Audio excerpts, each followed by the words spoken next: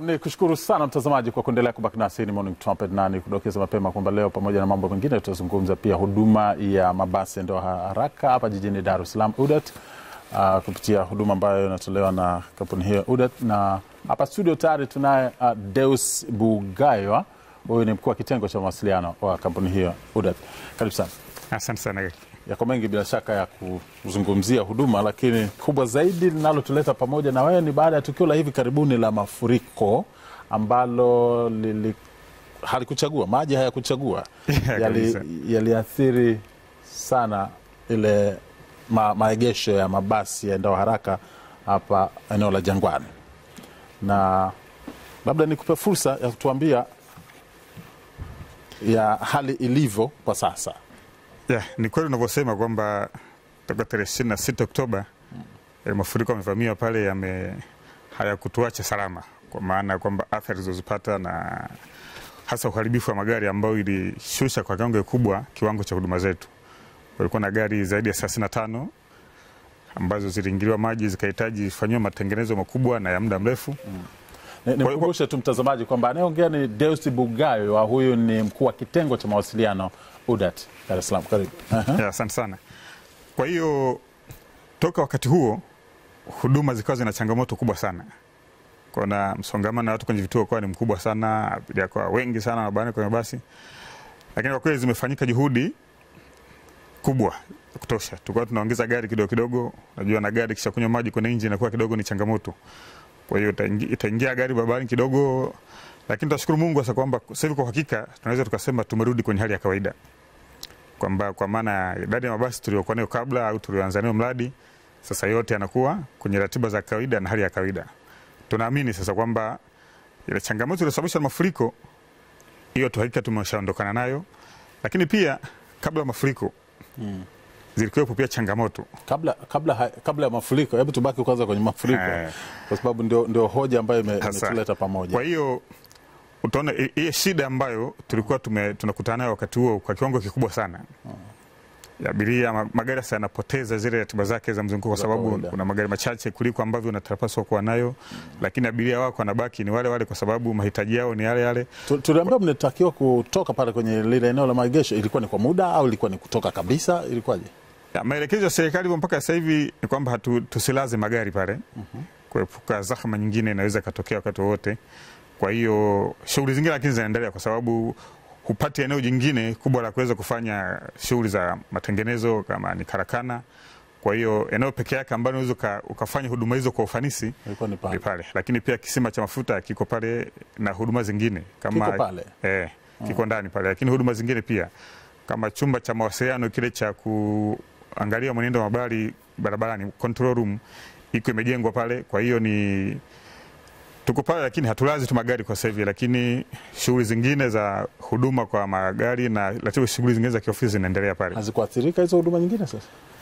Ziliathirika na kwa sababu kama baada ya mafuriko ni kama siku 3 ofisini palikuwa paingiriki. Kwa hiyo tulihamisha pia ofisi tukawa tunafanyia kule pembeni ya kwenye terminal zetu gerezani. Tulihamishia gerezani huduma zetu kidogo kwa muda, hasa za karakana na shughuli zingine. Lakini kwa sasa hivi tumerejea kwenye hali ya kawaida. Lakini bado hamlazi magari pale. Bado kuna maelekezo ya serikali mahususi kwamba sasa magari hayapaswi kulaza hapo mpaka itakapokuwa vinginevyo. Deus, katika hali ya kawaida linapotokea tatizo kibinadamu, mtu huwa tuna maswali yale ingekuwa vitu gani vimeibuka hapa? Yaani maswali gani mmejiuliza kwamba ingekuwaje hili lisingetokea? Kwanza unajua kama unasema vitu vingine vinatokea kwamba ule mpango kwa Jangwani inajulikana ni eneo lile na hali zake, na unajua ili muda wote hali inaweza ikawa kwa sababu hali ya mto Msimbazi ilivyo na ujirani tulionao pale unaweza ukaitarajia. Lakini kuitarajia pia hakuimaanishi kwamba kunaifanya iwe na nafuu au na hueni kiasi gani.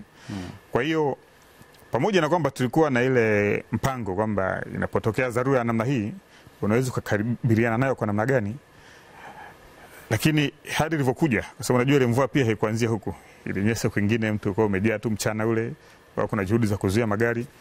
Kitu ambacho tumejifunza sisi kwa kweli, ninadhani kama ni namna kwa shauri serikali ndani ya muda mrefu, nadhani iko haja ya kuweka eneo karakana mbadala kwa ili kuwa kwenye, kwa maana ya mpango wa muda mrefu, na kuwa kwenye hali salama zaidi kuliko unavyokuwa kwenye hali za mashaka na dharura kama tulivyo sasa hivi.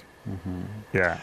Kwa hiyo ni kilichotokea, kuna mtu mmoja nimekutana naye, tunazungumza si swali la rasmi kwako, lakini anasema hivi, yani tumepata uhalali wa yale malalamiko yetu ya kuondolewa jangwani, kwamba wao wametuondoa, wamekuja wao, nimewakuta vile vile. Kwa hiyo nataka kusema kwamba ujenzi haukuwa wa kiwango kile ambacho kingeweza kupafanya kuwa salama.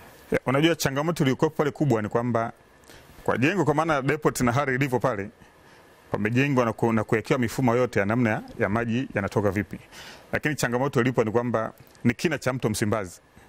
Ukiangalia mto Msimbazi na daraja la mto Msimbazi ile inayopita Morogorodi, ni kwamba kile kina ambacho ungeweza kusimama mtu kwenye msingi wa daraja lilipojengwa, ule urefu wa mtu, labda mtu kasimama kwenye uvungu wa daraja ile, sasa hivi una space ndogo imebaki hivi, kwa maana ule mto umejaa, kina chake kimepotea kabisa. Kwa hiyo maji yanapokuja, na maji yanatupata sisi sio maji yananyeshwa na mvua, ni maji yanayotawanyika kutoka kwenye mto, kwa sababu mto umejaa mchanga mpaka na takataka nyingi, mpaka umekuwa kama ni ardhi ya kawaida. Kwa hiyo maji yakija kwa wingi wake wa mto pale, pa kuanzia kwenye kina chake panakuwa ni kwenye ardhi ya kawaida ambayo iko sawa na level ya kawaida. Kwa hiyo yale maji yanasambaa, yanakuja kwetu, yanamwakia maeneo ya jirani. Lakini mbaya zaidi, eneo la jangwani la pembeni ambako ndo kuna sehemu ambazo pa kupumulia, wanasema kumwagia maji kule. Sana kwenye maji hayatoki, kwa maana ya kupita ya ambaye na ule mto yaende Sarenda akaingia baharini. Kwa hiyo nakuta athari zinazopatikana sio za kutokana na jangwani penyewe, kwa maana ya jengo na mazingira yake, lakini ni yale mazingira yanayozunguka, na hasa kile kina cha mto Msimbazi, kwa sababu kiko juu sana, na kwa vyote maji yakija hata yasiokuwa ya kujaza mto wa mafuriko, bali lazima atakuwa na athari za kuwasalimia huko. Swali la mwisho kabla hatujarudi kwenye huduma. Ukiwa kwenye nafasi ya kushauri sasa, swala hapa ni kuchimba mto ili kina chake kiongezeke au kupandisha juu kituo chenu?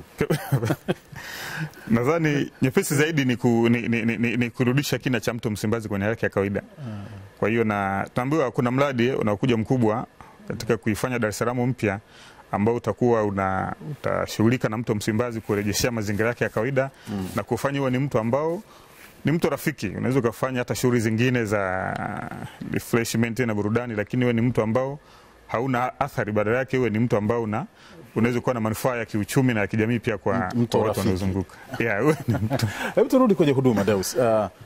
Kuna mabasi mangapi ya mwendo haraka? Mpaka sasa tunao 140. Na pale kwenye kituo cha Jangwani pale, ile ilikuwa na paki mangapi? Yote yalikuwa yanalala pale. Baada ya huduma zote, yote yanakuja yanalala pale. Sio kule gerezani? Hapana, gerezani kule tumehamia tu sasa hivi wakati wa dhahma hii. Lakini Jangwani pale mabasi yote yanalala. Gerezani kule ile ilikuwa ni sehemu tu wanapogeuzia terminal, au wakati mwingine wanapobadilishana madereva shift mchana, wanalikuwa pale maegesho ya muda. Ni maegesho ya muda, lakini kwa maana ya maegesho na shughuli zingine zote zinafanyika ndani pale Jangwani. Kwa hivyo sasa hivi bado mnakabiliwa na changamoto hiyo ya kwamba hayatalala pale kwenye kituo cha Jangwani. Adha gani mnazozipata sasa kutokana na kutolala pale, kutoegeshwa pale, naweza kusema? Changamoto moja, unatawanya nguvu zako, kwa sababu ukiwa nayo Jangwani, kuyaamsha, tunasema ile dispatching, inatoa yaamke kazi safari zake, inakuwa rahisi kwa sababu uko pale. Utahitaji watu wanaoingia kwa zamu zao, utahitaji nguvu kazi ya watu wachache. Lakini sasa unavyoyalaza Kimara, wengine unalaza Kivukoni, wengine unalaza gerezani, lazima sasa uwe na watu umewatawanya kwa kiwango hicho. Lakini pia sasa ile allocation ya madereva Jangwani kwa kidogo ni katikati. Unavotoka unakuta, na manake pia hizi terminal zina ukomo wa idadi ya mabasi mangapi halali. Kwa unakuta magari yanayolala Kimara labda hayatoshi kwa idadi ya magari ambayo yanapaswa anzia kule, au na madereva wanaotokea Kimara, inabidi hawezi kupata magari kule, inabidi asafiri kutoka Kimara, au kama ni kivukoni atoke Kigamboni aje kivukoni, badala ya kuja Jangwani asafiri mpaka Kimara ndo akachukue ile basi liko kwepo, kwa sababu labda wanaotoka njia hii ni wachache huku. Kwa hiyo kwa kweli imeleta changamoto hiyo. Lakini pia kuna ongezeko la gharama tunaita za dead mile, kwamba kama gari inamalizia safari zake Kimara lazima ichome mafuta kuja kulala huku, kama inamalizia huku kwa hiyo unajikuta kuna changamoto na gharama nyingine unazozibua kutokana na hayo kulala kwenye mazingira ya mageni. Na tathmini, nimeshafanya tathmini ya hasara ambayo mmejikuta mmeipata baada ya tukio la mafuriko? Ya, bado tunaendelea kufanyia, kwa sababu kuna kwa mfano kama swala kuhudumia magari, kuna huduma zilikuwa zinaendelea bado. Kwenye service mafundi wanajaribu walione utamwaga oili tena. Kwa hiyo sasa hivi tuseme wiki hii ndio tunaweza tukasema tumerudisha sasa kwa uhakika kwamba mabasi mengine yote walikuwa wanaingia barabarani kulicheki hali gani ikoje, narudishwa. Kuanzia Jumatatu hii yameanza kuingia basi kwa uhakika. Kwa hiyo tuseme mpaka wiki iliyokwisha ndio unaweza kusema sasa tumechora mstari wa labda athari zake, sasa ndio waanze kupiga mahesabu ya hasara za jumla, sasa kwamba athari kwamba kusingekuwa na mafuriko tusingeingia gharama hizi. Sasa ndo zinafanyika. Nadhani baada ya muda mfupi tutakuwa tumejua sasa tumeathirika kwa kiasi gani, kwa maana ya gharama ambazo zimetumika kukabiliana na hali ya mafuriko, kwa maana ya kurejesha afya katika hali ya kawaida na ukarabati mabasi ambayo yalikuwa yameharibiwa. Lakini walau idadi ya magari yaliyoathirika wakati ule unayo? Walau kwa maana ya athari za jumla yalifika 46. Lakini yalikuwa yameathirika kwa kiwango kikubwa na akakaa muda mrefu hayafanyi kazi ni mabasi 35. Aha. Na kwa kawaida Deus, huwa magari mangapi kwa siku yanaingia barabarani? Kwa siku, kwa sababu kimkataba unapaswa uwe na magari, kwa maana ya mkataba wa huduma tuliopewa sisi na mamlaka ambazo zimetupa leseni ya kufanya kazi ya kutoa huduma kwenye mradi huu. Unahitaji mkataba, nataka nitoe gari 131 kwa siku ziwe barabarani. Zikipungua hizo kuna faini unatozwa kwa nini hujaweka gari za kutosha.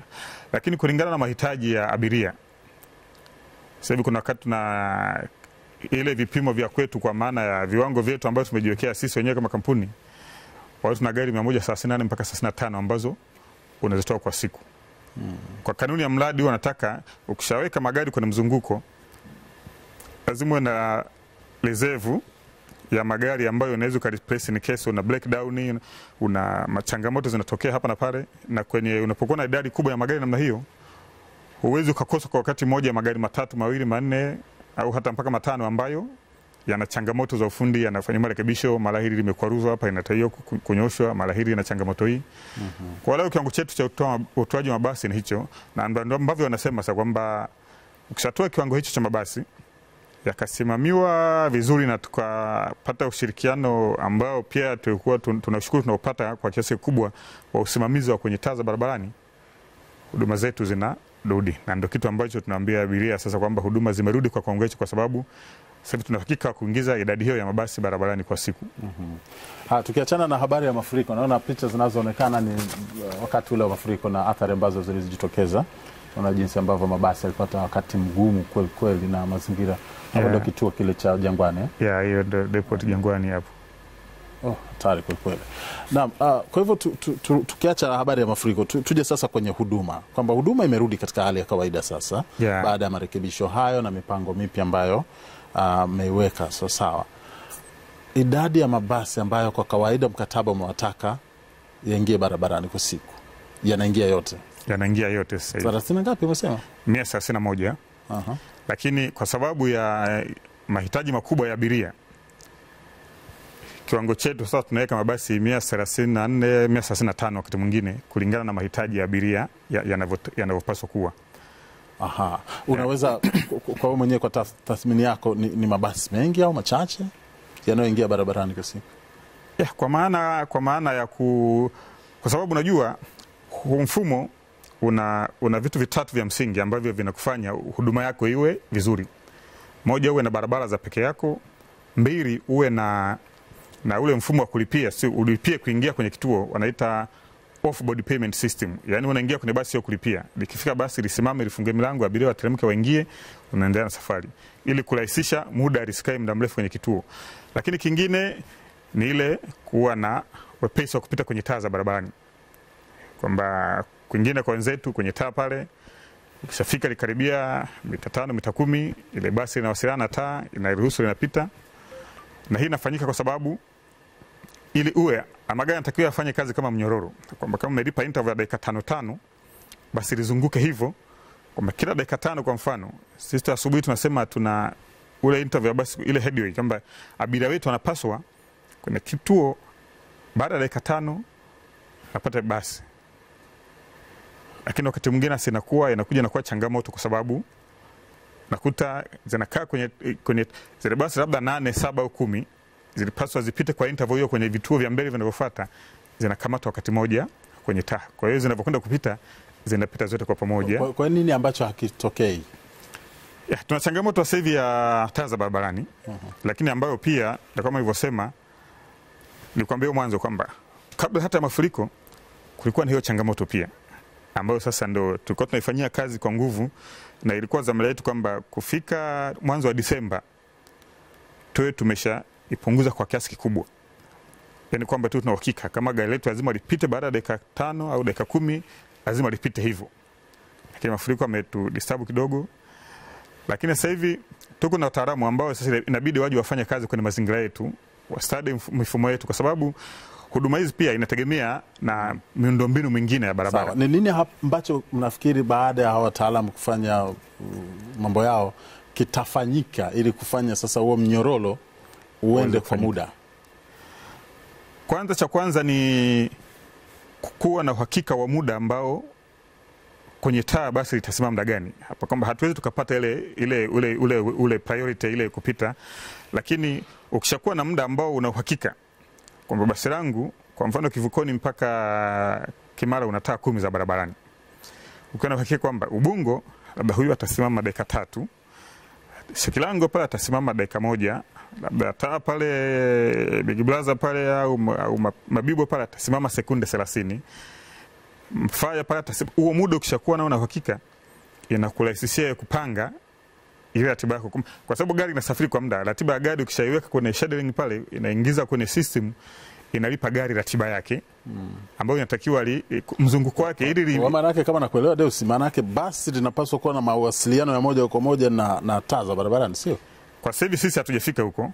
Lakini tunachotaka kufanya ni kwamba kuwa kwa sababu kwa mfano tunavyosema dakika 45 kutoka mfano kwa gari la kawaida isokuwa express ni dakika 30 kutoka Kivukoni kwenda Kimara. Hii umekalculate pia muda wa kwenye ambao gari itasimama kwenye taa. Sasa inatokea wakati mwingine gari inasimama kwenye taa dakika 7, 8, 5. Sasa hii inaharibu ule mzunguko wa gari kwa muda ambao umeukadiria.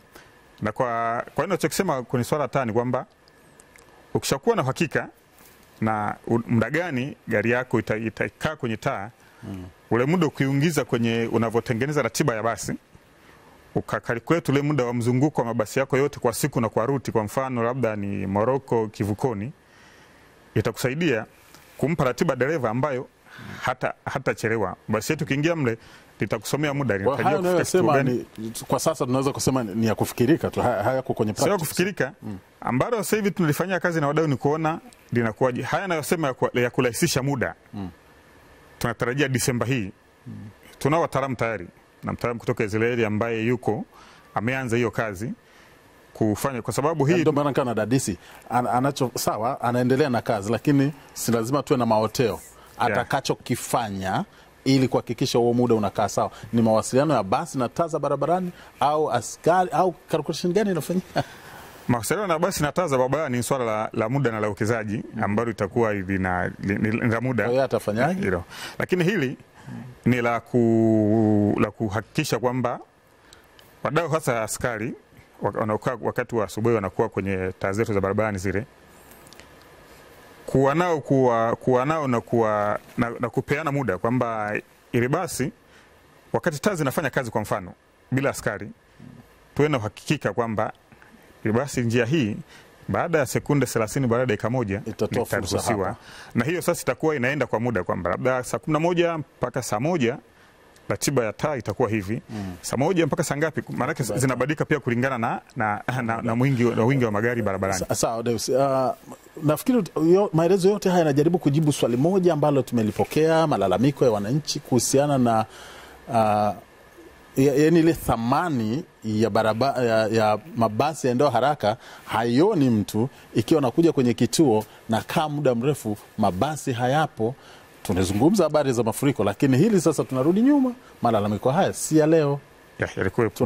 Tunatokaje vipi hapo? Nachokisema na ulisema ni kweli kwamba sisi tunachouza, kwa mfano kama sisi unatoa huduma ya mabasi ya kwenda haraka, unauza kitu kinaitwa uwepesi, ule uharaka wa kwenda, ya speed na convenience, kwamba mtu anapokuja kwenye usafiri aingie asafiri bila kulazimika kupata usumbufu na kwa ratiba ya wakati wake. Sasa hili ndio nakwambia, nadhani kabla Disemba hatujaimaliza ule mpango, nakwambia tulikuwa nao kabla mafuriko, kabla Disemba haijakwisha, ninaweza nikasema kwa hakika kwamba tutakuwa tumelipunguza kwa kiwango kikubwa sana, kwa zaidi ya 70% tatizo la abiria kukaa muda mrefu kwenye vituo.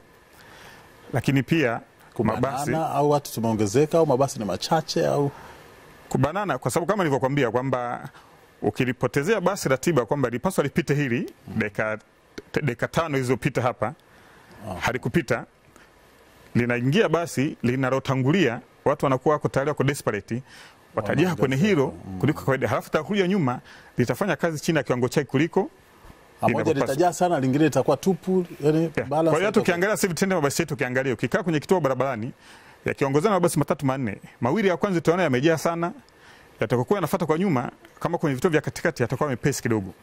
Sasa hii tutakwenda kuiondoa kwa kuiweka hiyo ratiba ambayo pia itakuwa na usimamizi, lakini pia na kuimarisha control room yetu kwamba iwe na mawasiliano moja kwa moja. Sasa hivi unaweza kaangalia mabasi ukayaona yanafanya nini, lakini kwa system ambayo tunaifunga sasa hivi ya mawasiliano na dereva na kumwambia umechelewa, sogea, au unakwenda kasi sana kuliko ratiba yako, unaenda kuingia ratiba ya mtu mwingine, uende kidogo. Ukishaweza kwa control wote ukiwa pale control room, utamuona huyu ameenda mbele na pale itakuwa sheria. Aliyewahi sana kuna itakuonyesha rangi ya blue, aliye kwenye ratiba yake rangi ya kijani, aliyechelewa kuna rangi nyekundu.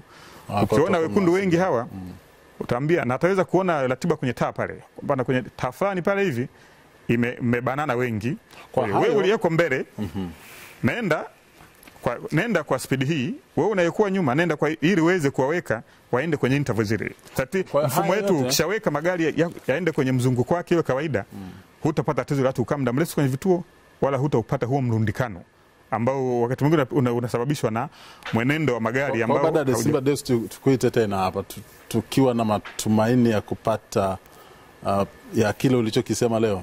Ya kwa kweli nitafurahi kuja hapa kushuhudia kile ambacho nimekiahidi wewe. Naam, swali la mwisho japo si kwa muhimu, ama muda wetu si rafiki sana. Na ufahamu. Bado tunaona hizi barabara kwa mfano Morogoro na ya Moroko, bado tunaona kuna mabasi ya kawaida yanapita, si kwenye barabara zile za mwendo haraka, lakini hiyo route hiyo ni rasmi au si rasmi? Kwa maana ya daladala zingine za kawaida. Kwanza kuna changamoto moja kubwa hapa ambayo iko shida moja kwamba serikali wakati na invest na kuweka mradi, watu wanadhani kwamba ni bahati mbaya fulani hivi au ilikuwa kujifurahisha, lakini miradi ya namna hii na dunia nzima inaipigia kampeni miradi ya namna hii, na watu wengi wanakuja kujifunza, kwa sababu kwenye miji mikubwa kama ya kwetu inavyokuwa Dar es Salaam kwa mfano mwaka 2030 tunakadiria tunaweza tukawa tumeshakuwa maradufu ya idadi yetu. Ukishakuwa na watu zaidi ya milioni 7 milioni 10 Dar es Salaam, namna pekee ya kufanya maisha yawezekane ni kuwa na mfumo wa usafiri. Ni kuwa na mfumo kama hii. Sasa kinachotokea sasa hivi ni kwamba kwa njia kama barabara ya Morogoro, kwa ruti ambazo mfumo huu unafanya kazi, haupaswi kuwa na daradara. Kwanza barabara yenyewe haina vituo. Lakini sasa ziko changamoto za kutokuyakubali mabadiliko, lakini mimi nadhani watu pia watakiwa waelewe. Kuna shida moja, watu wakiangalia huu mfumo wanamwona UDART pale. Lakini katika hali halisi dunia ndio inakopaswa kwenda. Hata kama kuna changamoto kwenye mfumo huu, kwa mfano kuna changamoto kwenye mfumo wa UDART, unatarajia mamlaka za serikali na vyombo vingine, kwa sababu mradi huu ni washirikishaji wengi, wafanye kazi ya kuboresha zaidi, kushirikiana kuboresha zaidi, kwa sababu kuna changamoto zingine za kwenye mradi huu. Mfano swala kadi ziko nje ya uwezo wa UDART, ziko kwenye mamlaka hizo.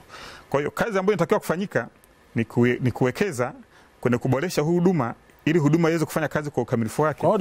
Badala ya kupasa, badala ya kurudi, zipo zinapita, zingine sio kwa makosa, zingine kwa ruksa maalum.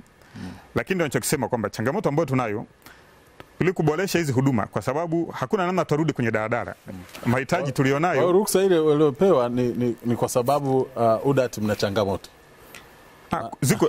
Ziko daladala zingine, kwa mfano zinakwenda Mabibu hatuendi, zinapita zinakwenda kule ambako sisi hatuendi, mfano makumbusho, wanalazimika kugusa barabara ya Morogoro, wanakwenda kwa tuseme tu pia kwa njia ambazo huu mradi awamu ya kwanza ukikamilika zinapasa zihudumiwe na mfumo wa huu wa mabasi yanayokwenda haraka, kwa maana uwe na fida kama vituo vya Shekilango pale, uwe na mabasi yanayofanya kazi kama Mbezi, yanayokuja yanaishia kwenye vituo vya pembezoni, yanalisha kwenye vituo vya hii barabara kubwa kama Morogoro, yanalisha kwenye vituo hivi, ili haya yanayofanya kazi kwenye barabara hii ndo yachukue abiria kutoka kwenye mabasi ya pembeni, ila yale mabasi yasiingie kwenye trunk. Na lengo ni kwamba huu mfumo urahisisha abiria kwenda, lakini usaidie pia watumiaji wengine wa barabara wanaotumia barabara ya kawaida kuwapunguzia msongamano.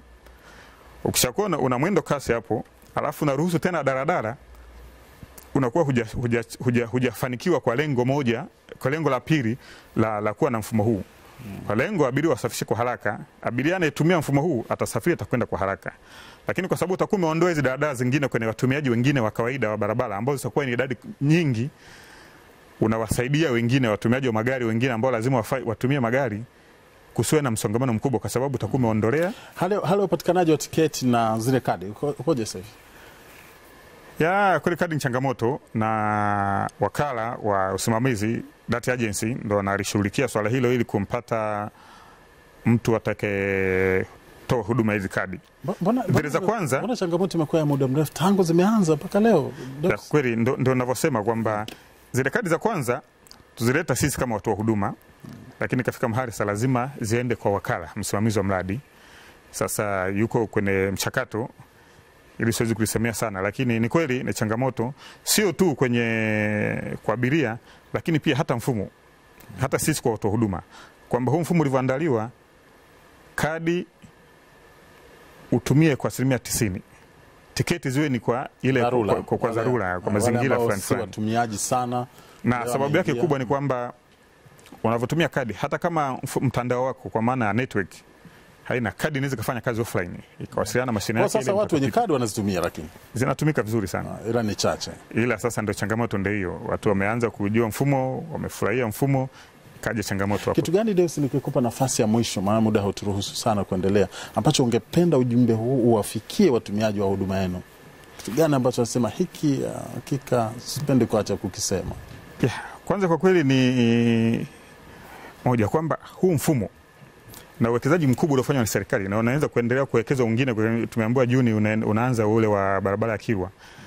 Lengo lake ni kumhudumia huyu abiria, lakini lazima tukubali pia kwamba huu mfumo una changamoto zake ambazo ndio tunazifanyia kazi, kwamba hata wale ambao wameendelea, ukienda kulinganisha leo ni kama kutuambia sisi watumiaji wa huduma, nimalize kwamba tuvumilie changamoto, wala sio kwamba uvumilivu. Ni kwamba ni mahali lazima tujipe fursa ya kujifunza na kufanya makosa. Ili ufanikiwe lazima ujipe fursa ya kufanya makosa. Ni mfumo unakuja kuanza, unajaribishwa, unajua unakuja, watu wamefanya utafiti, wanakuambia uweke hivi. Lakini hizi huduma pia zinaenda na mazingira. Kwa wenzetu, kwa mfano, vituo kama hivi, una kituo kama ATM, mtu anakuja ananunua kadi yake, anajaza kadi yake, alafu atakuja basi atapanda. Huhitaji kuweka mageti kama sisi, mtu asije akaruka akapanda. Lakini pia kuna discipline ya mistari ya kugombana, lakini pia wanakubali kwamba usafiri wa mjini sio lazima watu wote wakae. Ile basi letu kubwa inabeba watu 160, siti ziko 44 tu. Kwa hiyo lakini walau hilo limefahamika. Ndio maana kuna madudu ya kushika huko sasa. Lakini bado nakuta changamoto, abiria wengi wanakuta kwenye vituo, wakati mwingine watu wanakuwa wengi pia kwenye vituo, kwa sababu na ile mgombano, wakati wanaingia kugombana, kwa sababu mtu anataka kukaa. Lakini kitu ambacho kwa uhakika lazima tukubaliane kwamba kama Watanzania lazima tukubali maendeleo yanakwenda kwa hatua, na hizi hatua lazima uwe mtu umezishiriki kwa ama kusaidia kuboresha hali ile, na kubali kwamba mfumo huu umetusaidia kwa kiasi kikubwa. Una changamoto zake na zipo nyingi na zinafanywa kazi. Kitu ambacho naweza kuambia abiria kwa wake ni kwamba kama nilivyokuahidi kwamba mwezi Disemba tunategemea kuwa na mabadiliko makubwa sana kwenye mfumo wetu. Baada ya mwezi Disemba Deus tutakuita tena.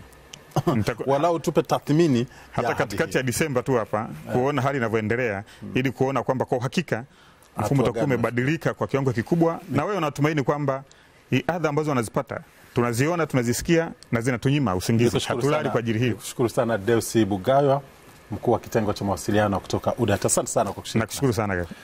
Asante sana mtazamaji. Deus ambaye tumekuwa naye hapa kuzungumzia huduma ya mabasi ndio Haraka, na hasa baada ya kupata changamoto ya mafuriko katika eneo la maegesho la pale Jangwani. Nikushukuru sana mtazamaji, tumefikia mwisho wa mada yetu ya siku.